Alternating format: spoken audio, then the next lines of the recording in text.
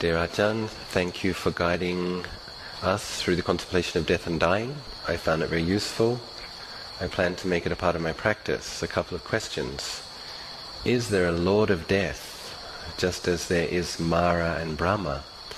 So apparently there is. His name is it Yamaraja? In Thai it's Yomaraj, Grim Reaper character. And the Buddha does talk about, he mentions the Lord of Death in suttas, doesn't he? I think he does, yeah. I'm fairly sure I've seen it even in the suttas, the Lord Buddha mentioning the Lord of Death. Even the Christians, apparently they say the Grim Reaper, he has kind eyes. He comes and touches you on the shoulder. Being touched by the Grim Reaper means your number's up. So apparently there is. And in a way, if one is peaceful enough, and if one sees that, suppose you're in and out of sleep, or you're dying from a disease and people are taking care of you, and you see, that might be helpful with that sense of better get ready. More practically, in the question, do we have any advice on dying a good death? If we have time before we die, what can we do, think or say to assist us in going to the best possible place for the next life? How important are the final thoughts in determining where we end up? So I've asked these kind of questions to Ajahn Achalo, and he said actually two things are the most important at the time of death. One is the kind of life you've lived and the level that the mind has been at habitually. So if you kept the 5 precepts mostly, your mind would have been on the level of a human. If you didn't keep the 5 precepts most of the time, your mind would have been on a less than human level, even though you had a human body. And if you kept the precepts, meditated often, listened to Dhamma, practiced generosity, you may have had a deva mind, even though you had a human body, a lot of the time.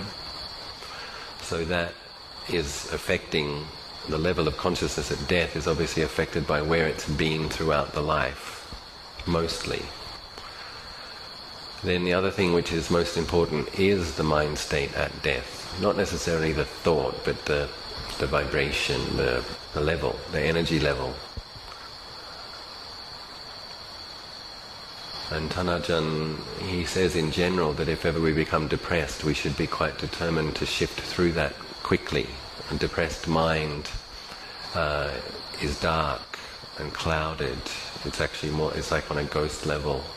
So even as a human being, if you become depressed, the mind is kind of hanging out on a ghost realm. So he encourages us to be active about doing good things and contemplating, trying to focus on positives and shift the mind state quickly, if possible.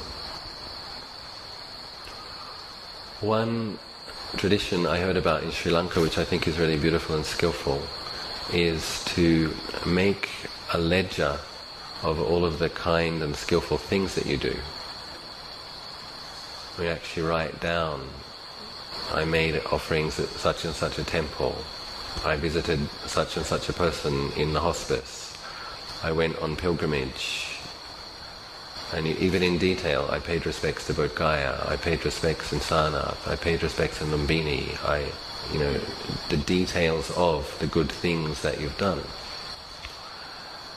And so you can imagine, if you make a habit of doing good things and you do it for decades, you're going to have quite a book there. And so relatives of sick people, if you do have a time to prepare for death, will remind you, do you remember that time that you co-sponsored a katina? Do you remember that time that you went to the holy sites in India? And if we make a particular effort to pay respects to monks that we hear are well practiced, do you remember that time you paid respects to Ajahn Plian? Do you remember the time you went and paid respects to Ajahn Piek? And so we make this habit of doing things which are very skillful, that make good karma, and you make a list. All of the well-practiced monks and nuns you paid respects to, all of the holy sites you paid respects to, all of the offerings, and even the small kind deeds. You might have several books. And this is very skillful because we do have a habit of focusing on the negative. And if the mind gets depressed, more so. When the mind gets depressed, we focus on the negative because the energy's low, so it dwells on the dark side. So I think that's very skillful. And even if someone isn't there to read it, if you yourself, every time you're filling it in, you review the good acts that you've done, you feel inspired to do more. And suppose no one's there to read it to you, you can remind yourself. Meditation retreats, how many meditation retreats? And how many hours of sitting? You just once a month you can fill in the last month I've done 30 hours of meditation, last month I've done 60 hours of meditation, and just you can have different chapters, the meditation chapter, the dana chapter, the paying respects chapter, the kind deeds. And so that is skillful. And this is chaganusati, recollecting self-sacrificing gestures, but also recollecting generosity. Even the precepts, well, not even the precepts, keeping precepts is powerful. It's a powerful practice that produces merit, so you can just write down another month of keeping the precepts strictly. If you do, just make a note of that. That's refraining from doing things is actually doing something, because it requires effort. We have to put forth effort to maintain our sila. So if another year goes by and you're strict in your precepts, that's another year I kept the precepts. So I think that's very skillful. Then this intention to keep practicing. And recollecting, doing this as a practice before you get sick and old, every now and then, to recollect the good things that you've done as a meditation. And it's not like self-congratulatory, and be really careful about getting competitive about how much merit one makes, because it can go that way. Boasting or being proud, that's not the point. The point is to rejoice in the goodness and gladden the mind. And especially if you have a self-deprecating, self-aversive habit, you can balance the perception. And actually the percentage of human beings that really make an effort to keep precepts is very small. So unfortunately that means most human beings are probably going to ghost and animal realms next life. So this is dangerous, because I have one friend who's so proud of himself for giving up alcohol after drinking for 30 years. Sometimes he gets a little proud. He thinks he's saint-like for having been able to give up alcohol. And it is an accomplishment, and it is a good thing, but it's not yet sainthood. So we also have to do that bit more that we can do. What do you do if it is a car crash and the last moments are pain, bone-crushing pain? That's one of the things, the metta practice has a protective quality. So if you do a lot of metta, produces merit, and it has a protective quality, so decreasing the chances of having an inauspicious, painful death if you practice a lot of metta. Another benefit of metta practice, devas protect those that cultivate metta. I think another thing with regards to death and dying is being willing to let go. So you get the sense sometimes people in these old sick bodies that they're hanging on with fear and attachment, and sometimes we might not have a choice, we might not realize how attached we are until we get to that point, but just to say to yourself when it's time to go, go. As a kind of a training, when it's time to go, be ready to go. Because if you hang on to the body as it gets weaker, the mind has less and less energy and the mind gets more depressed. in many cases. So if the cancer is spreading all throughout the body and the mind's getting a bit weak, and you can actually make a determination, a resolution, I'm going to leave this body as soon as I can. And that's not suicide. It's the body is dying, and people can prolong that death by hanging on. But if you just allow the natural process, and just say to yourself, don't hang on unnecessarily. If it's time to go, it's time to go. I know in Japan, Japanese Buddhists pray to Sitigaba, Bodhisattva, that they might die fast and peaceful deaths. Because he's a Bodhisattva that's related to people at difficult crossroads. So old people go and pray, may I die a fast, peaceful death. May I not be a burden to my children. They actually do this. It's an interesting practice.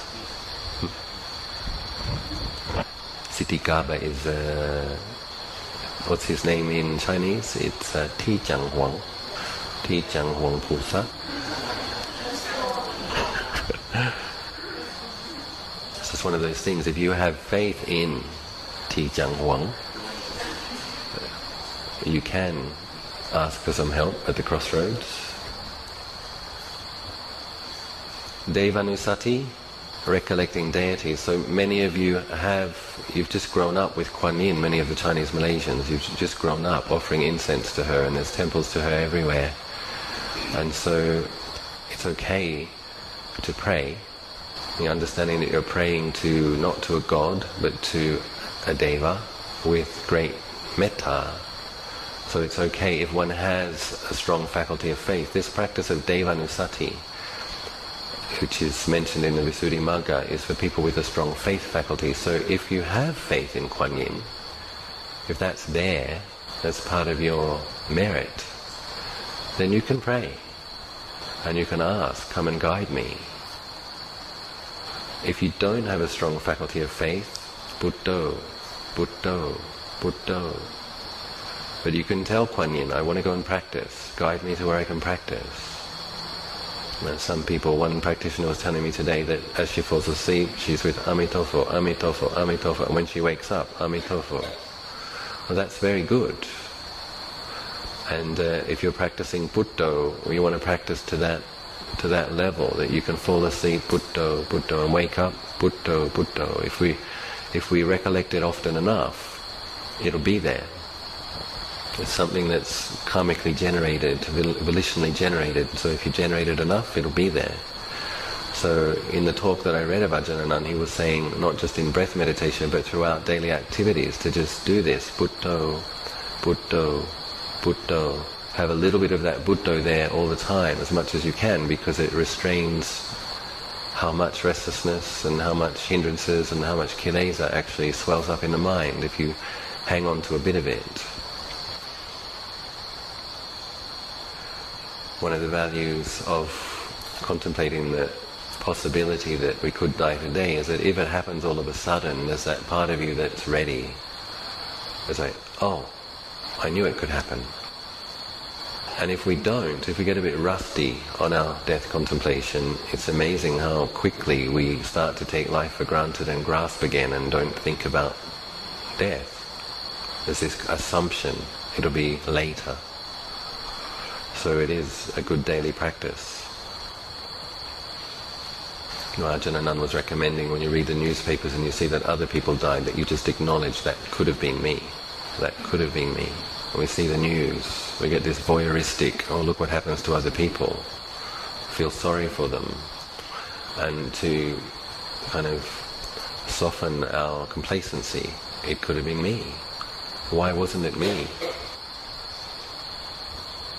So that kind of thing, preparing the mind with frequent recollection and challenging the assumption that you won't die.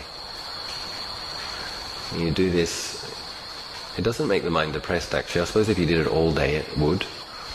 And if you do it with mindfulness it wouldn't. With Ajahn Achalo's practice, his mind became more and more radiant, more and more peaceful, more and more blissful, because he had enough samadhi that he wasn't just using thoughts. But with us who are using reflective thought, it's a way to just sober the mind and wake up and let go of a bit of attachment. And you do it a few times a day.